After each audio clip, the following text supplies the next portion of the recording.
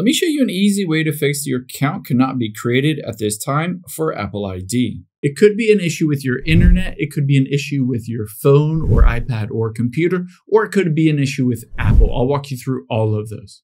Now, the first thing we'll do is swipe down from the top right. You can see I'm connected to my Wi-Fi. I'm just going to toggle Wi-Fi off to try cellular data.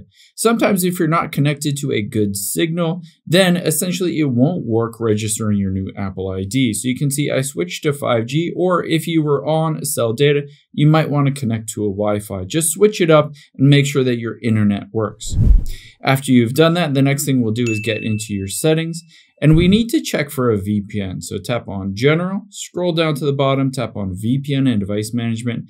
And if you have a VPN that's currently turned on, this can mess up your ability to sign up for an Apple ID account. So if you have one turned on, make sure to toggle it off. Next, we'll go back again.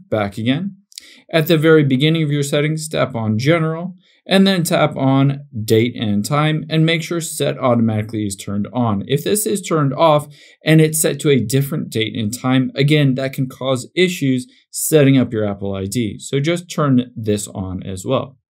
The next thing that we will do is go back. We'll scroll to the top, tap on Software Update. Sometimes there are bugs and glitches, so you just need to update your iPhone software to the latest version to sign up with that new Apple ID. If that doesn't work, let's go back out of here, back again. At the very beginning of your settings, tap on General again, scroll to the bottom, tap on Transfer or Reset, tap on Reset, and from here, just tap on Reset All Your Settings at the very top. Just enter in the passcode for your phone, reset all those settings, and then you should be able to set up a new Apple ID for this phone.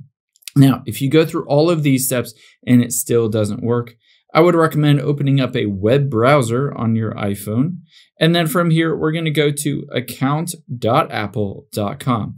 You can always try to sign up for an Apple ID account directly on account.apple.com by tapping on that drop-down arrow at the top right, and then hit Create Your Apple Account. Sometimes it won't work on your iPhone, but it will work on the web-based version. So just enter in your name, your birthday, your email address, password, phone number, and at the very bottom, just hit that Continue to create that new account.